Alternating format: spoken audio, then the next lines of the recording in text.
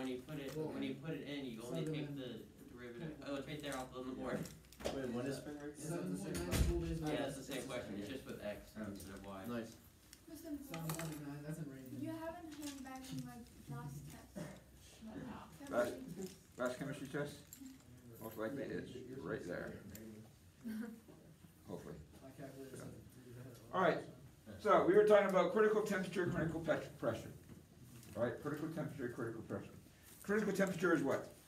The temperature needed to, Liquefy. That can be liquefied. The highest temperature a gas can be liquefied. All right, so we want to change a gas to a liquid. This is a gas that normally exists as a gas. All right? Ah. It's not a gas that has been changed from a liquid already, because normally it would exist as a liquid. Take for instance water. Okay, water we can change to a gas. We can change to water vapor by heat. All right? We are not talking about a critical temperature or a critical pressure here. We're only talking about substances that are normally a gas at room temperature. Take for instance hydrogen, oxygen, carbon dioxide, gases like that we can change to a liquid. All right, the critical temperature is the highest. So if I have the temperature that is higher than the critical temperature, can I make it a gas? no. No, I cannot. All right, that critical temperature is the highest it can be for it to be actually changed to a gas. But I don't only need the temperature to change, I also need the pressure to change. The critical pressure is what? The pressure needed to change the liquid to a gas. At its critical temperature. Okay? Because pressure alone will not do it. Alright, so if we talked about the gas yesterday that needed 15 atmospheres. What was that? Oxygen? Let me see if I can back to it again. Or oxygen had needed 50 atmospheres to be able to change it to a gas. I'm sorry, change it to a liquid. Alright, just to put oxygen under 50 atmospheres will not change it to a liquid. Alright, those particles are still moving too fast. So again, our purpose is to slow the particles down, so that's why we need to lower the temperature. So we lower the temperature. Alright, the critical temperature for oxygen is 155 Kelvin. 155 Kelvin is the critical temperature. So once we get the Kelvin down to 155, which we discussed yesterday is approximately negative 120 degrees Celsius, then I need to increase the pressure to 50 atmospheres. And then we have it as a liquid. Alright, take for instance liquid nitrogen. Alright, we play around with liquid nitrogen all the time. Well, not all the time, but we can. Alright, I can actually get liquid nitrogen and bring it here. And liquid nitrogen has a critical temperature of 126 Kelvin. And it needs 33.5 atmospheres. So if I take liquid nitrogen and put it out on the table, what's going to happen? It evaporates almost immediately. And in fact, when we have liquid nitrogen, I can take liquid nitrogen and throw it across the table, and it's probably going to be a gas before it hits the floor, because of the small pressure and the small temperature, or the large temperature that it has. So maybe this week I might be able to go get some liquid nitrogen, but it's pretty expensive. So I'm not sure if I will be able to do that, but possibly. Just loan some money from my dad. All right. Now, water, H2O, all right, its critical temperature is 647 Kelvin. Okay, and its critical pressure is 28. That don't sound right.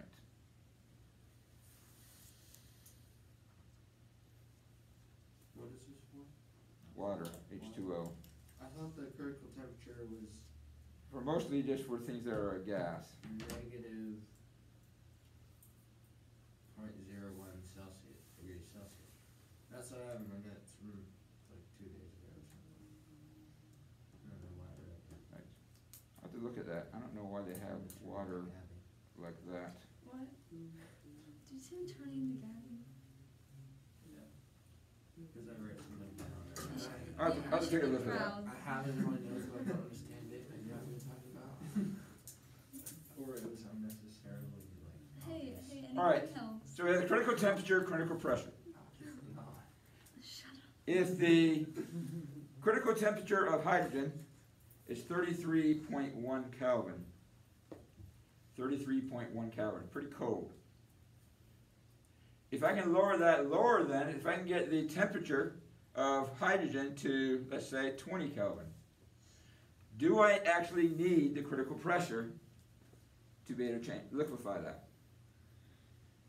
The critical pressure is 12 atmospheres. So if I can get the critical temperature is 33 Kelvin. Critical temperature is, what did I say? Did you just say it was 33 Kelvin? Oh yeah, the critical pressure is 13 atmospheres. So therefore, if I can get hydrogen at 20 Kelvin, do I need 13 atmospheres to liquefy it? You need more than 13 atmospheres. You need less, right? I need less. Less atmosphere, never mind. Well, take that back. I wouldn't need, yes, less. Less.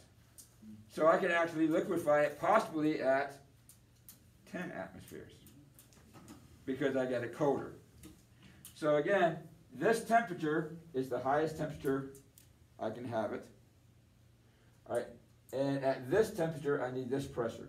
If I lower this temperature, I can lower this pressure to actually liquefy it. So on page 301 gives us some pressures and temperatures that we can use to be able to change that. Take for instance carbon dioxide, dry ice. All right, the critical temperature is 304 Kelvin. 304 Kelvin, which is approximately how many degrees Celsius?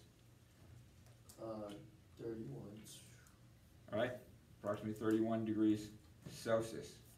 All right, still pretty cold, okay? But the pressure is 72.9 atmospheres. 72.9 atmospheres. And again, I can get some dry ice, and then we can put the dry ice here. You know what happens to dry ice as you set it out, all right? It starts to sublimate, all right?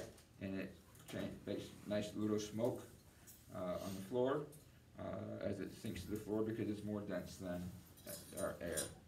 All right, so that's the difference between critical temperature and critical pressure. Anybody have any questions on that? Anybody have any questions on the homework that you did last night? The odd problems.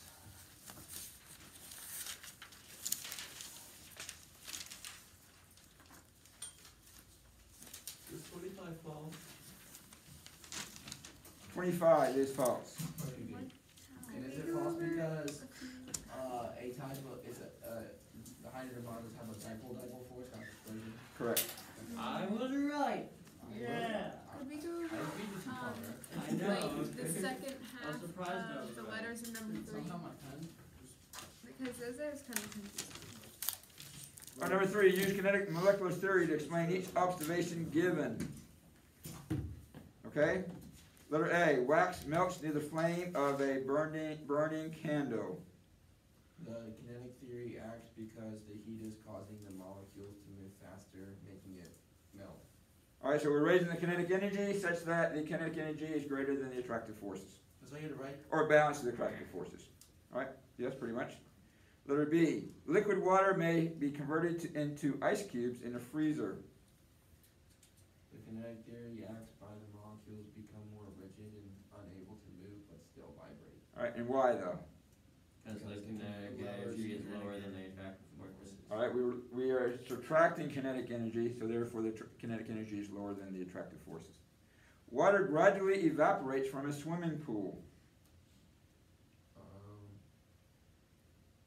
since the liquid particles can, glide past each other to form its container, to take form of its No, container? because the kinetic energy of the water Oh, on sorry. top of the pool is greater than the attractive forces It holds them in a that liquid. are holding them in place. Okay, that's good.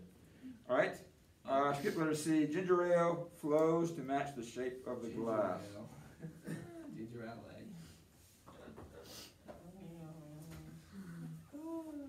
It takes form. But why? The forces of Because the kinetic energy and the attractive forces match Okay, so therefore they are able to, and flow. all right, to be more mobile and not held rigidly in place. All right, letter E, water vapor condenses inside house windows on cold days. The The vapor wind- falls on the cold window. The vapor warms inside the house and turns into a liquid because the kinetic energy matches the attractive. The window, Lessons you have to and do matches window- attractive you have forces. to takes decrease the warmth away to form a the liquid. kinetic energy from the Yeah. water vapor, which makes it condense. All right, so when the water vapor hits the window, as Isaiah said, the kinetic energy is taken away from the window. So therefore, it lowers the kinetic energy of the vapor to be equal, so it changes it to a liquid. Snow gradually disappears even when the temperature remains below freezing. The sun causes sublimation on the surface. All right, and sublimation is because It gains kinetic energy, so the energy is greater than the force. all right, so basically the kinetic energy is is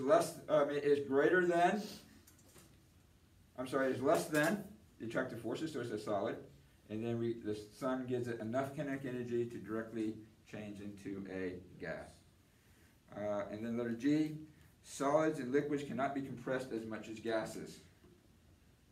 There's more particles in the area, and there's a greater force within them. Needs something different than that. You Yeah. want something with kinetic energy, or? is it Gas like- has the highest kinetic energy, gas has more kinetic energy than attractive force as well. Has nothing to do with kinetic energy. Well, but it's then just why- because there's more space in between particles, right? When? The density is. When, they have different densities. When you have more kinetic energy, the more space you have in between particles, right? Not necessarily.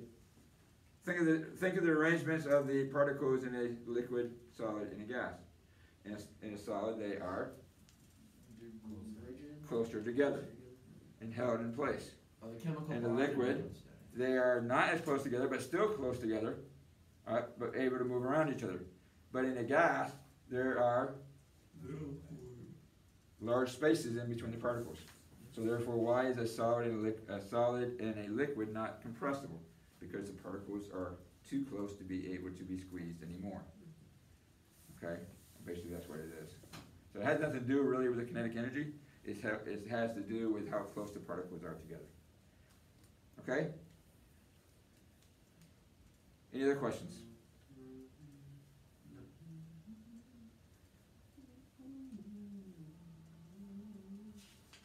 Are you taking pictures today? I am taking pictures today, yes. All right, we are working on the even problems today. So on another piece of paper, you can work on the even problems, please. Do you want it? I will collect them with the odd problems.